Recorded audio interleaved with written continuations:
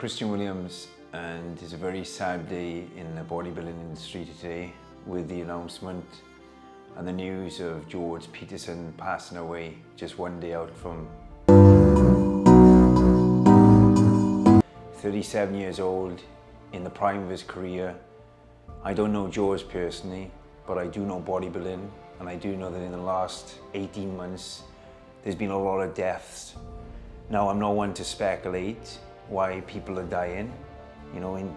Very close to my heart, bodybuilding. I'm very passionate about it. I've been passionate about it since the age of 15 years old.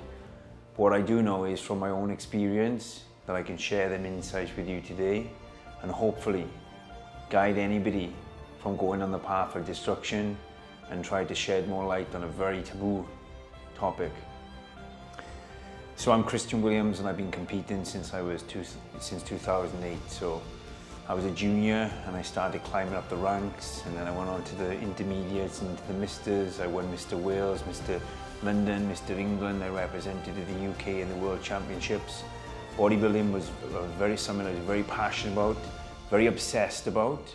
I was a chubby teenager and I transformed the way I looked, and then I got very obsessed with creating that perfect physique, which I did. I achieved a look that I wanted to achieve, that I saw in my mind's eye. Now, building muscle was never really much of a problem for my body. I was born with genetic great strength as well as mind strength, physical and mental. So I was able to lift a lot of weights, which resulted in a lot of muscle mass. Obviously, I've been retired from bodybuilding since 2019. I was a lot bigger for my height. I was carrying a lot of tissue. For me, it was always a condition, trying to get that supreme condition. My body type was never genetically gifted with supreme condition, so I had to push the boundaries. I had to diet extremely hard, sometimes doing 2 hours of cardio, 3 hours of cardio, doing zero carb diet, zero fat diet, whatever it took. Now, what I want to kind of make a highlight of today is nobody's ever to blame. I've worked with many coaches and I've done things that coaches ask me to do, but the art of a champion will do anything. So I want to share an experience with you of what happened to me probably 2015. I just competed in one of the local competitions and I qualified for the British Championships. And I worked with my coach at the time, who was a dear friend of mine, and we decided to do some diuretics. And if those of you don't know what diuretics are a drug that helps the body flush from water.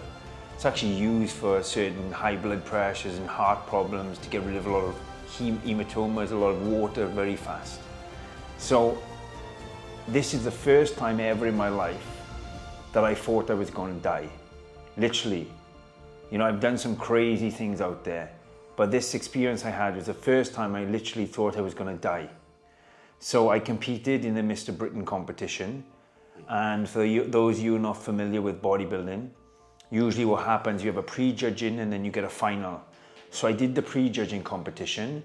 A few days before the event, I was taking these diuretics as well as cutting my water, as well as reducing my carbohydrates. So I was extremely dehydrated. My potassium and sodium levels would have been all out of whack, okay?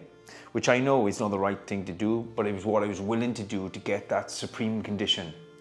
So I'm on stage and I hit the abs and thigh shot, which is overhead, flexing down, and my abdominals cramp, okay? My abs lock out and they cramp. So I can just about get off stage. So I come off stage and I say to my coach, I'm in a bad way, I'm starting to cramp up. He tells me what to do: go back to the room, relax, have some food, get some sodium in you, replenish yourself, get some water. So on the way back to our hotel room, which was probably around 500 meters away, my entire body was cramping. My legs were going, my back was going. We went for food with myself and my wife, opposite the Premier Inn that we were staying in. And I ordered a burger and fries, very high in salt and so forth, which I needed, and some water. People come to congratulate how I looked, and I literally couldn't talk to them because my neck and my jaw was starting to cramp up. I was trying to eat my burger and my hands were like locking like this, okay? Like really like.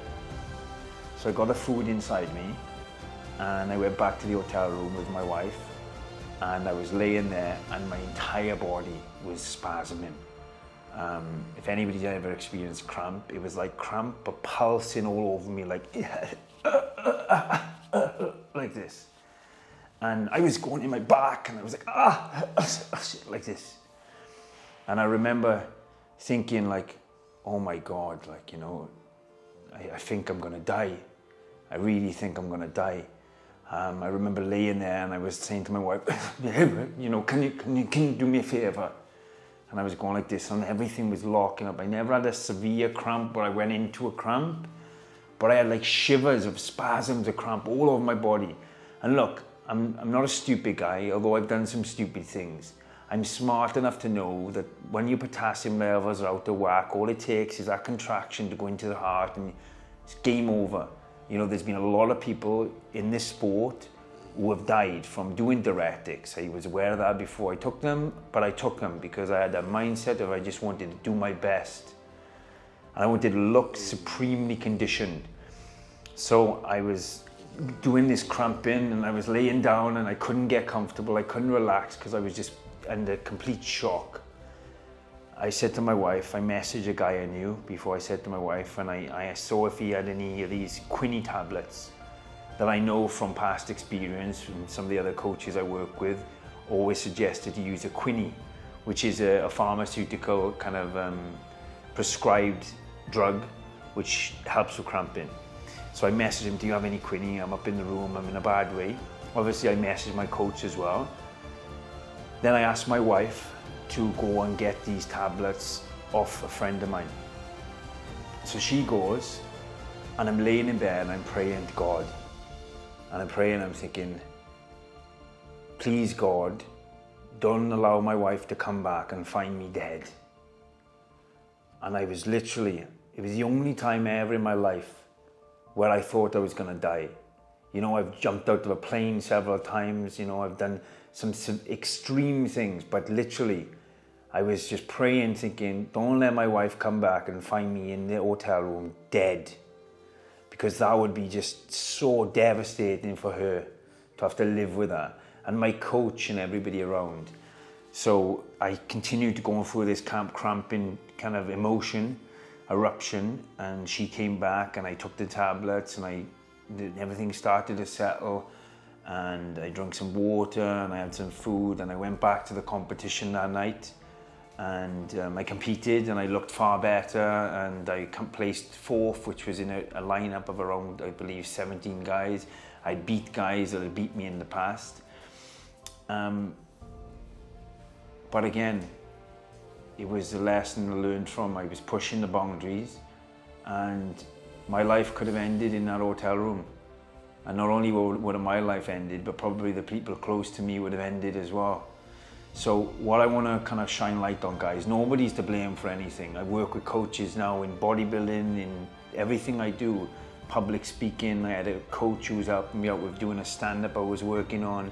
I got coaches in business, so you learn from these people, but ultimately, you know, I wanted to push the boundaries, and many people want to push the boundaries, especially in this sport and any other sport. Now, I sat down with Lisa Gelsey, who's a very dear friend of mine, and she's very respected in the bodybuilding community. She's judged bodybuilding shows as high as the Arnold Classic all over the world, and she shined light on the fact of there are women and men, women in particular we spoke about because there were a lot of deaths within the women as well, that they are seeking that just superior condition, okay? That the body has to go through so much extreme protocols to reach. And she said the only way that we can stop this level of condition, okay, this gnarliness, this aggressiveness, is to not promote and to not honor that as the winning physique, okay? Now, bodybuilding, unless you do a natural bodybuilding competition, which I've done in the past, it's not drug tested. There's no regulation there. And what Lisa was saying, that the judges need to put a criteria on or not giving the place into these conditioned, extremely conditioned athletes, because the protocols they have to take, and they do, are so borderline, life or death decisions they're making. Literally, we're talking about things that can literally kill you within an instant. And it's no joke, especially when you've got no body fat on you, you've got no water in you, you've got no glycogen storage or whatever it may be, you're stressed, you're dehydrated, and you're alone in an hotel room, like George Peterson was this past couple of hours. He was found dead in his hotel room on his own. His coach was messaging him, his coach couldn't get hold of him, his coach had the security to knock on the door, and they found him dead, laying down. Okay, now maybe he had an heart attack, maybe he had some else, I don't know. But I do remember not so long ago when I was laying in the hotel room, wishing and praying that I wasn't going to die.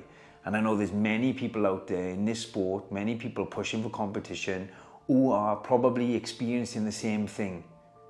Okay, there's too many people dying within our sport, there's too many people dying, okay? So we need to start regulating somehow how we're going to stop people using these extreme protocols. Judges need to step up. Competitors, you know, I walked away from the bodybuilding not because I had any illnesses or conditions, because I kind of had enough, and not in a way where I wipe my hands, but I achieved what I wanted to. 10 plus years committed to one sport was great. But what I'm going to say to you is, look, ask yourself, because now I've come away from it, I've asked myself these very questions. Is what you're doing really worth it? I mean, do you really want to risk sacrificing your life for what? For pictures to look back on, for a bit of recognition? I mean, there's more to life and there's more to you than just being on stage, you know? So look at the bigger picture. I honestly think that they should bring some regulation and drug testing into these sports, like every other sport, okay? Every other sport uses drugs, but let's be realistic and honest. Bodybuilding is heavily reliant on the drugs, because in order to build that freakiness, okay, that we see and that we aspire to be, it's not normal, okay? And a lot of people are really pushing the boundaries, and they're really pushing themselves to the point where their life is either coming shorter than planned or it's ending faster than expected. So that's the message I wanted to give out today. So, you know, I'm interested to hear your story. If you had any similar situations, comment below. You know, help more people. That's the reason why I'm doing this. I just want to stress, I'm not jumping onto this clickbait. I don't give a shit about that. I'm not trying to grow my channel. I'm just trying to deliver a message. When I heard this information today, it really touched me hard. And I reminded myself of when I was in that same situation. But I'm here today, and I have a responsibility being here today to tell you to think more about your actions. And also, not just your actions, but your actions, how they're affecting other people's life or lack of. I'm Christian Williams, PT. Thanks for listening. If you haven't done yet, subscribe to this channel, and I'd be interested to hear what you've got to say. Thank you.